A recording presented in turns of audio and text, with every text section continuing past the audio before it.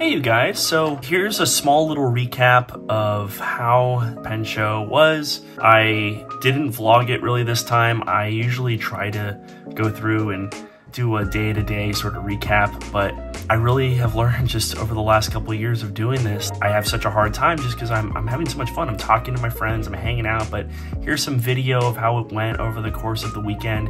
It was a blast. It was at the old hotel from the first time I ever went to a Pen Show, which was nice. It just easier to navigate. The one from last year was just too big and tough, but I had a great time. I made some new friends. I saw a lot of old friends. I finally got to meet the people that I had talked to online for the last couple of years, and I have to give a shout out to my new friend Mac. He immediately recognized me from the channel, and we chit-chatted in the parking lot because I packed up my car already, and we went back there and talked Watermans for 2.5 hours. It was just an absolute blast. I'm excited to work and collaborate with him on things in the future. And yeah, it's just an awesome show. At the San Francisco Pen Show this year, I'm going to be doing a seminar on Beginner's Guide to Antique Watermans, 1884 to 1928. That's the plan, at least. And I think at LA next year, I'm going to do a table. I think I'm gonna have a table. So to start things off, I did bring my postcards of 173 Broadway and 191 Broadway of the showroom with 30,000 pens inside that case, which is crazy. I brought these along with me with the intent to sell them, but I ended up just handing them out to people and leaving them on tables to take. And I'm happy to say that, you know, probably over 100 of them were taken home with people, and that's super cool. I'm going to be doing more things like this in the future, along with the posters that I've been restoring online. Because yes, that's right, I've been restoring posters. That's been a lot of fun, bringing in my little Toyooka craft tray here. And I kick things off on Thursday. I showed up for the day 0. I didn't know there was a day 0, but I got a text message saying, "Hey Craig, are you going to show up for day 0? It's a trading day." Awesome. So I showed up and I saw some of my friends there, and the first thing I picked up was this. So it is reversed because it is a printing block, but Waterman's Ideal fountain pen for Christmas. The old Christmas box on there. Just a really, really cool printing block. I got this from my friend Dimitri of Pen Kingdom. Also, there's the rare pen guy. Pretty cool. Has this employee pass on the back of it for some reason, but super neat. And I got another one of those. This one, again, to combine sentiment and service. Give a Waterman's Ideal fountain pen, and it has the crisscrossed, my guess is lever filling pens. It looks like it has the raised threads on it. Actually, what's kind of interesting is it looks like it has the pen with the raised threads on this side, and on this side it has the pen with the shallow threads. So that's actually kind of cool, kind of interesting. But you can see the chasing on there and clip cap. But it is backwards, it is reversed, because it is a printing block for a newspaper. Right before walking in, after getting those printing blocks, I actually had a trade go through with my friend Gabe. I traded my Waterman number 20, the giant one that I did in the video of the world's smallest pen and the world's, you know, the biggest pen that Waterman made. And trade was for these two pens, which is a Waterman 26. It only has a number 5 size manifold nib on it, but it is a pre-globe, so that means the logo on there. It's gonna be hard to see, but it doesn't have the globe logo on there. And it is free spoon feed, so it has the early 3 Fisher feed, which was Waterman's first patent. It's worn, it's nice, but it's a nice 26. I'm gonna fix it up and make it nice for the collection. The other one is a 16P, which is a pump filler. And I'm gonna make a whole video on the pump fillers, but they weren't very popular. They made them from 1903 to 1909. They made so many of them that they still existed into the 20s. They still had them available for sale, but you unscrew the back here, you have this little piston thing, you get that wet, you pump it up, and it fills it up with ink. The problem is when you were pumping it up, you didn't know when to stop, and ink would start spraying out of the top here. So you never really got a full fill on there just because you didn't want to have ink spraying all over the place. And if you were to unscrew that and pull it out, all the ink would drip out the front. But it was more the fact that you would be like filling it up and you were like, okay, I'm not sure how full it is, and it would just start spraying ink out the top of the, pretty crazy. But this thing is really in good shape. The nib looks great on there. I don't think it needs to be set a little bit deeper into the actual section there, but it's kind of different though because there is no section to unscrew. It's you unscrew the back of the pen, but this doesn't actually, there's nothing to unscrew here. So with that, I now have a 12p, a 13p, a 14p, a 15p, and a 16p, and the The number just means it's the nib size. So there we go. Those are the first 2 pens I acquired. Then I got this from Pierce Jarvis. It is a Waterman's 515 VS with its original number 5 size keyhole nib on it from England. The pen was made in the US for the US market, somehow ended up in England and got sold with a number 5 size keyhole English made nib. It's a pretty dang cool rare pen, all solid gold in a vest size, and for a number 5 size, it's a pretty big safety pen. I thought I brought enough cash with me, and I was incorrect. I did not. I was sitting at a table looking at nibs, and next to me was Brian Johnstone from Canada. I used to have these display cases, and Brian sold them to me, and he sold me a few other pens. Just a really nice guy. His grandfather worked for Waterman's, and I saw this. This is a number 45 desk pen. This is probably around 1908. It's really hard to see the imprint on there, but it's there. It's easier to see with a loupe, but you can just make out the logo there. And I never owned a number 45. After 1917, they changed the numbering system, so a 45 became a safety pen, and the desk pens just became a desk pen. They didn't really have a number for them, but these kind of fell out of favor for like a regular sort of desk pen that you stick into a base. Still, it's a desk pen with a cap. It was meant to be used at home, and what's cool is you can take off the cap and still post it on the pen, and then it looks just like a normal pen. And it is a eyedropper, and this one is the threaded one, so it has this sort of threaded grip section. That way you just have a better grip on the pen when you're using it. Thanks a lot, Mr. Johnstone, for this. Next, I went up to my friend Matt Greenberger's room. He is Dr. G of Dr. G's Pen Apothecary. We were up hanging out in his room, having some snacks, having a drink, and David Ephemera of VintagePens.com. We were all just talking pens and stuff like that. I wasn't really buying anything. And I had mentioned, I was like, the only things I'm really looking for are like chatelaine holders or chatelaine pens. That's when David pulled out these, and I was like, oh yeah, I'm looking for chatelaines, but I'm looking for Waterman chatelaines. And he goes, these are Waterman chatelaines. See the ideal logos on top, and they're on the bottom of the holders. So these are chatelaine holders. They were, I think, men and women, but I think it was mostly women that had these. They're pretty big ones though, so maybe it was men too, but these are holders for your eyedropper pen. So you put your pen in there.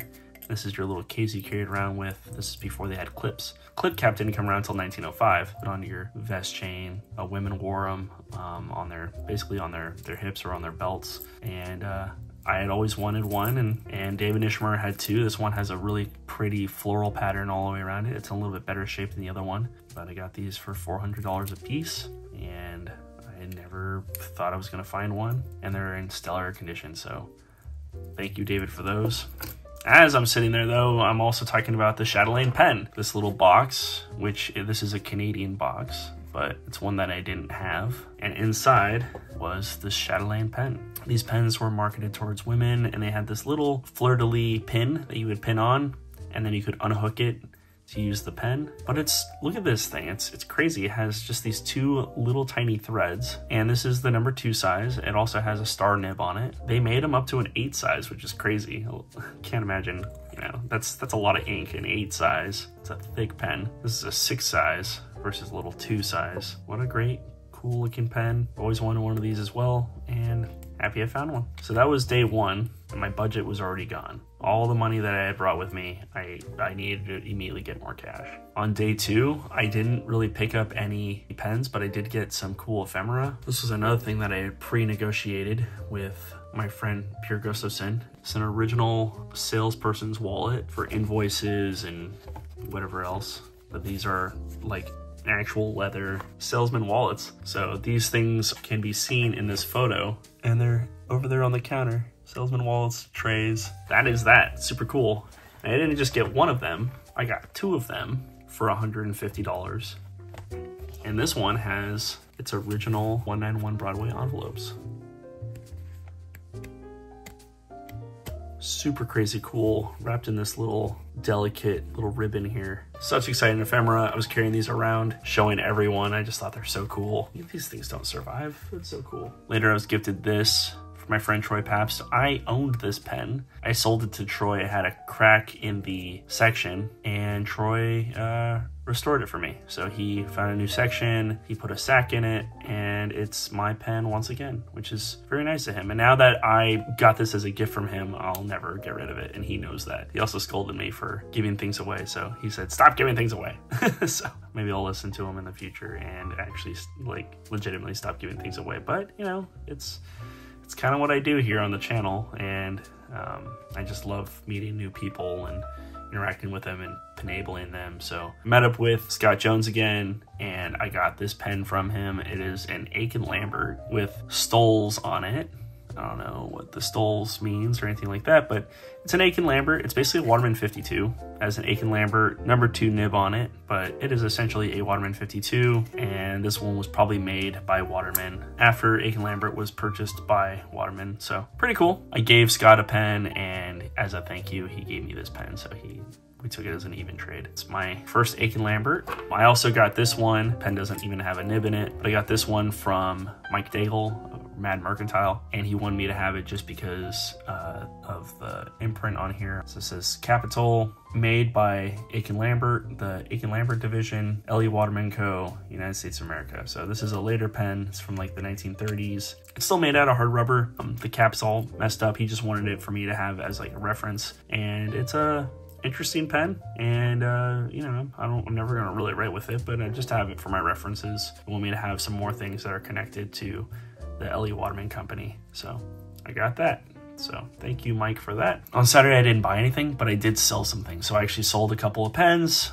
I tried to recoup my cash the whole time I was there. After that first day, after I picked up all these, I just tried to sell some things to be able to afford to buy some things. And in the end, I ended up selling like 4 or 5 pens, and then I just kept the cash. I ended up leaving the show with more money than I had originally. So that's really positive. That's really good. I didn't really buy anything else until the very last second. So on Sunday, I went over to my friends over at Schon DSGN. Picked this up for my friend Matthew Belknap, and all he said is, I really like purple and blue. And he's a big Star Wars fan, so I think this is a nice fit, but it is a gasp. It's a ballpoint. Yeah, I picked him up a nice ballpoint so that he can use it at work. We can't really use fountain pens when we're writing things down at work, but I figured this might be a nice thing for him to take to work. And I also did get him a matching section with a fine nib as well, so he gets like 2 pens in one. There you go, Matthew. By the time this video comes out, he will have already received this pen. Last but not least, there was a whole grab bag. Basically, Dimitri had a table across from his table once the show was almost over, and he was like, just piles of pens, and he goes, you know, pick what you want. And he was basically like, take it home for free. There were some gems on that table. Not gems. These aren't pens that I would like collect or anything like that, but they're pretty nice for what he was saying. Like, he's like, these are all junk pens, like just take what you want. And then I showed him what I had picked up, and he was like, $100. And I go, okay, I'll give you $100. So let's kind of go through these together. I'll slide this off to the side. I don't even know what kind of pens these are, but this is a Schaefer. It's a Schaefer Junior. They just need sacks and stuff, so it's not really that bad or anything, but it's a pretty nice looking little celluloid pen. I'm not a celluloid person, at least for Watermans. I'm not a celluloid person, but you know, this is a good little pen fixed up, probably, you know, like 40-50 bucks. But I don't know, I'm just gonna learn how to fix these things up. Yeah, definitely tight. You don't want to pull a stuck lever or anything like that, but you know, not bad. Nice looking celluloid on there, and this is probably from the late 30s or early 40s. Next, we have a Wasp vacuum fill, Fort Madison, Iowa. And I just was like, oh, it's the Christmas pen. Interesting acid green and like raspberry red celluloid on there. It's got a very Art Deco looking clip, a little bent up. It's got this big steel nib on it. Wasp 233 medium, made in the USA. So the nib actually matches, which is pretty cool. It says vacuum fill, but it has a lever on it. And these were all kind of made. It has like this little fake jewel at the bottom. These were made during World War II, and they just used whatever parts. So it's not a vacuum fill, but it has a lever on it, and where the vacuum part would have been on this barrel has been cut off, and then like a fake jewel has been kind of glued in. But this is like a complete pen. This is how it would have looked. It's just cheap pens made during World War II. again, that could be fixed up, sold for 30, 40 bucks probably, in my estimation. This is a Parker dual fold. So this actually has, you know, the jewel on top, jewel on the clip. This is 1930s, 1940s. If you unscrew the back here, it's got a little like vacuum fill button on here. And yeah, cleaned up. This could also be a nice pen, like a $50, $60 pen. It's got a 14 karat gold nib on it. So I'm gonna guess this is probably 1943, the 3, but I don't know these pens. It's a Parker. I don't really know anything about Parkers. I used to have some Parker Vacuumatics, but I'm gonna guess 1943 on this one. Next we have a Waterman celluloid something. I don't know anything about these. I know I'm like a Waterman, kind of a Waterman expert, but when it comes to celluloid, I have no clue. I'm guessing this is from like the 30s, but I have no idea. Waterman's Made in the USA, doesn't say anything else on it, has a remnants of a sticker on it, and it has its 30s Waterman nib, and the section like doesn't look right to me at all, but everyone was like, yeah, no, that's right. It's yeah, lever filler. I don't know how to take these ones apart, but I might learn. Looks like there's some condition issues on the celluloid right there. But it's a cool looking green. I just, again, don't really know anything about it, but I could probably, you know, fix it up and sell it for 20 bucks. Just want the lever to match up. There we go. Cool. Next we have another 1930s. This is a 1930s or 40s Waterman's. It's just a slip cap. This one says Waterman's 14 karat on the nib. Again, Waterman's Made in the USA. So this might actually be from the same era. So like maybe this is late 30s. But I think these pens are hideous. I just picked it up because it's like, hey, look, it's a Waterman's, but this is some janky crap. Oh, okay. I just didn't have it all the way on. I guess you have to push really hard.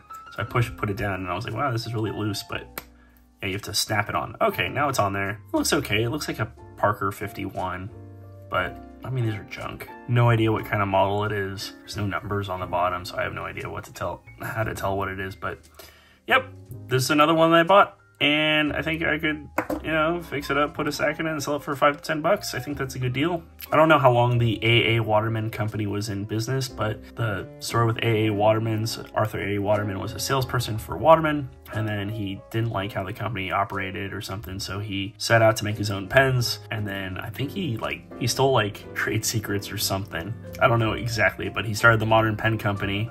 But this imprint is just crazy because it's like Arthur A. Waterman Company, New York, Modern Pen Company successor, patent November 17th, 1903 and October 11th, 1904. Not connected to the L.E. Waterman Co. And he was sued by Waterman, so he had to put that on his pens. So there was a point where like it just said Modern Pen Company and it didn't say any of this, but because he was sued, he was court ordered to actually put not connected with a L.E. Waterman Company, which is super funny. Turns out he was related to Lewis Waterman. He was actually like a 6th cousin or something like that. So they were actually related, and this guy was just like, I'm gonna leave this company and do it better, and it didn't last that long. Jason looks really nice on it. It looks pretty good for a little ring top. This is basically like a Waterman's 52.5V. Cool little pen. That fixed up, probably could sell that for, you know, like 50, 60 bucks, I think. And then I got these two little dainty, tiny little dip pens.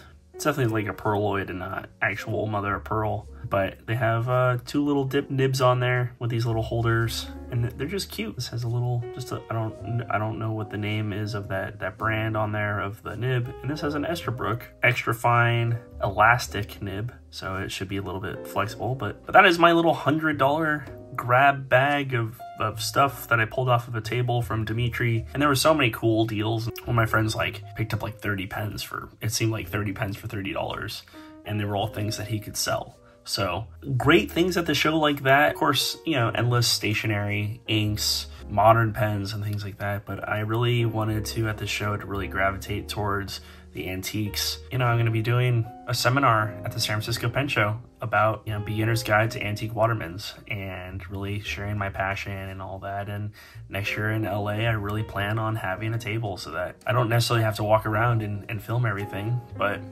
which I still didn't do. Hopefully have 173 Broadway branded merchandise or something to give out or talk about, and maybe cool ephemera or maybe some duplicate things. And I really plan on having some Waterman 12s that are with flexible nibs that I can sell, that anyone who's interested in getting into an antique pen, here's a pen that you don't have to worry about repair down the road or anything like that. It's so easy. It's an eyedropper. So I'm gonna have all kinds of cool stuff in the future.